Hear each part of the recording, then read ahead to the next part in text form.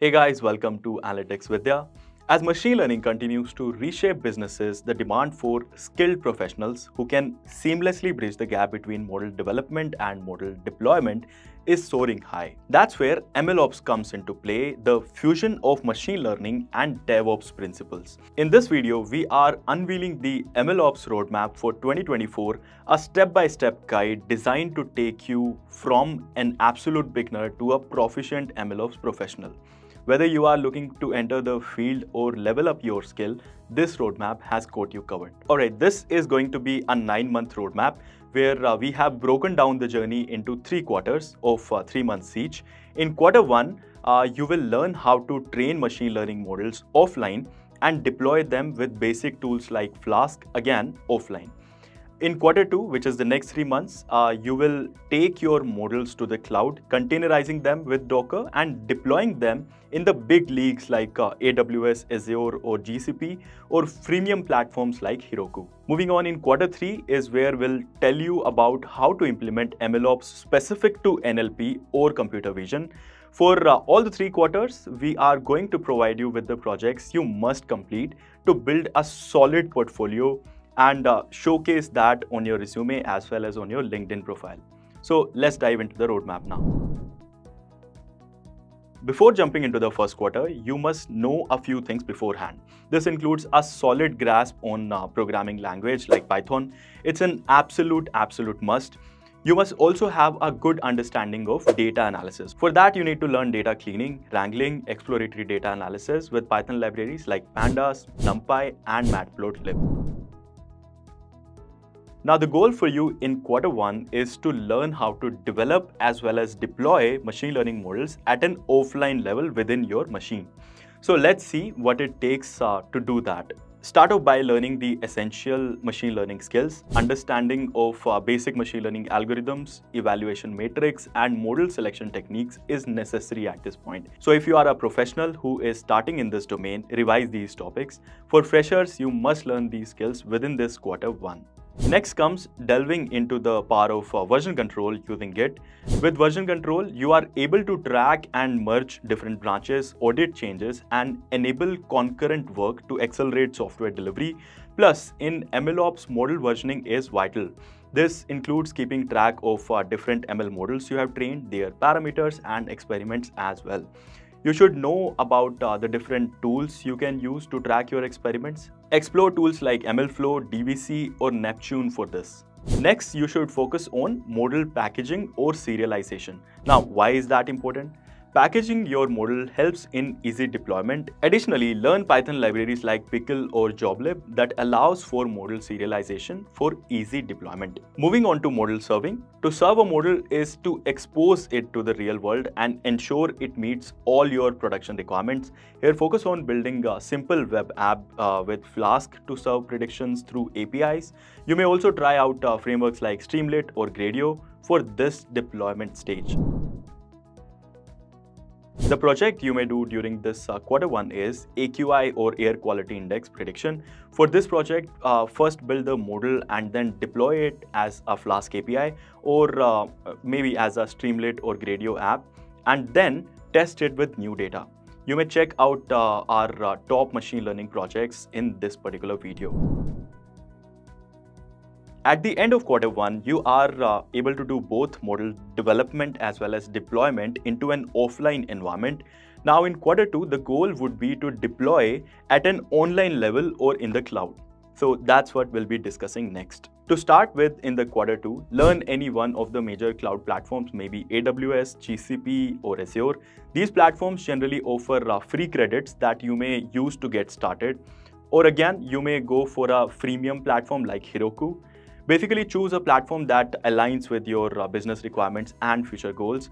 Learn the basic functions like how to set up a cloud environment followed by navigating within the cloud environment, running Jupyter notebooks or other IDEs on the cloud platform, how to optimize for storage, security, and ML platforms, etc. Then try to build your first machine learning model on a cloud platform using the machine learning services. Thereafter comes Docker. It's a go-to platform for developing, shipping, and running applications. Docker enables you to separate your application from your infrastructure, so you can deliver software quickly for production. So we need to learn about Docker, which helps in packaging your machine learning models. Additionally, implement containerization. Now, what is containerization? It is the process of bundling an application, which is your machine learning model, and its dependencies, libraries, and configuration files into a self-contained unit that run across different operating environments. Here, the main aim is to learn to deploy Dockerized ML models to cloud platforms using services like Kubernetes or out-of-the-box solutions like Amazon Elastic Container Service, Azure's Kubernetes service, or Google Kubernetes engine. The model monitoring stage comes after model deployment, and it does exactly what it says, monitoring the model.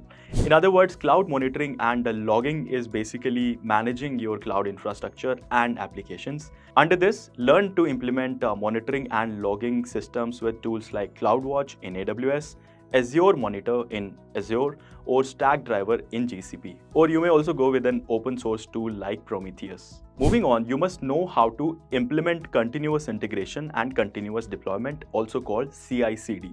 Continuous integration in machine learning means that every time a code or data is updated, the machine learning pipelines reruns. This is done in a way that everything is versioned and reproducible. Continuous deployment, on the other hand, is a method to automate the deployment of new releases to production. In simple words, CI/CD automates code changes and deployments, making sure you can always recreate and track what happened. Here, explore tools like Travis CI or Jenkins. In Q2, you should develop and deploy the projects from Q1, but this time on the cloud. Train them using a cloud-based machine learning platform and deploy it to your chosen cloud platform using CI/CD pipelines. Alright, now we have come to the final quarter, which is the last 3 months of your learning journey. Your goal here is to learn how to implement MLOps in natural language processing and computer vision. By the way, you may also choose one of the two, either NLP or computer vision, based on your business needs or your own personal interest. With the rise of NLP, we need to streamline the rising use of NLP-based applications, and that is giving rise to this whole domain of MLOps for NLP. Automating the creation, training, testing, and deployment of NLP models in production systems is the goal here. Key areas you should cover are these. First area is data management and pre-processing, where first comes text pre-processing techniques that includes tokenization, stemming, lemmatization, entity recognition, etc. This is followed by data augmentation, which is a technique of artificially increasing the training set by creating modified copies of our data set using existing data. It entails techniques like back translation, synonym replacement, paraphrasing, etc. to address NLP's inherent data scarcity.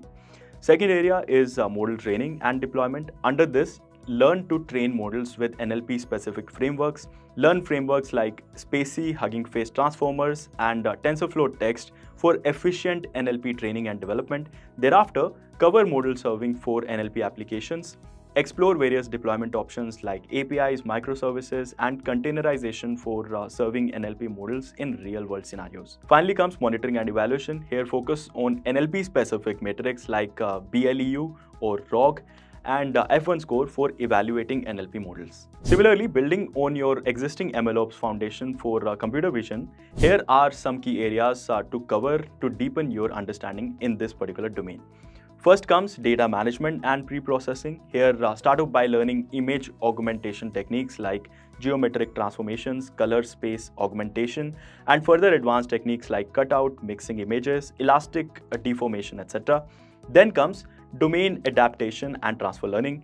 Here, you learn adapting models trained on one domain to another through transfer learning. Data standardization and normalization are important too for proper data pre-processing for computer vision tasks, including scaling, normalization, and noise reduction. In terms of data labeling, you should learn some of the techniques, namely bounding box annotation, etc. Then we come to model training and deployment. Here, understand the advantages of using GPUs and TPUs for efficient training of large computer vision models. Familiarize yourself with the costs that are involved in using these online compute resources. You optimize cost by right-sizing resources, utilizing sport instances, monitoring usage, and using techniques like model pruning and cost-aware scheduling. Further, to keep the cost low, leverage cloud cost management tools as well. Finally comes monitoring and evaluation. Here, delve into task-specific metrics like interaction over union, mean average precision, and F1 score for evaluating computer vision models. During these final months, you may pick up real-time sentiment analysis for social media post as your NLP project.